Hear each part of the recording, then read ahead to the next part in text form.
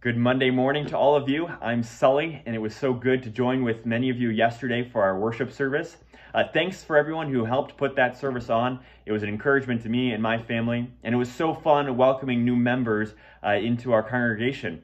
If you haven't been able to watch that video, you can still access it on YouTube. Well, as we start our week together, there's a few things we want to highlight for you. The first is that our pastoral team has put together a set of devotionals from the book of 1 Peter. It's a letter written to Christians in exile. So we believe it's a timely word, a word from God for us in this time of isolation and feeling out of our normal rhythms. So I hope you will take advantage of those devotions.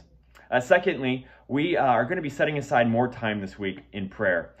We want to be a church that continually, persistently comes before the Lord and asks for His intervention. So join us for those prayer times. If you're not able to, feel free to email us any prayer requests that you have. Lastly, as we start our week together, I just want to encourage you with a few words from the book of 2 Corinthians. Paul is writing about why he doesn't lose heart.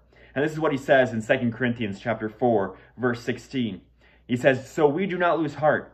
Though our outer self is wasting away, our inner self is being renewed day by day. For this light, momentary affliction is preparing for us an eternal weight of glory beyond all comparison, as we look not to the things that are seen, but to the things that are unseen. For the things that are seen are transient, but the things that are unseen are eternal."